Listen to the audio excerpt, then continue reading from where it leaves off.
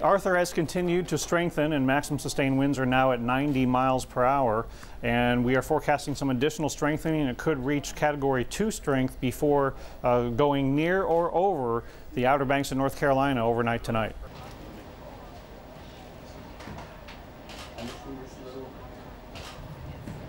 We don't know for sure if the exact center of Arthur is going to pass over land or not. The chances have been increasing for that to occur with the last couple of forecasts, but even if the exact center doesn't go over you, you will experience impacts tonight. The weather's going downhill in North Carolina even as we speak.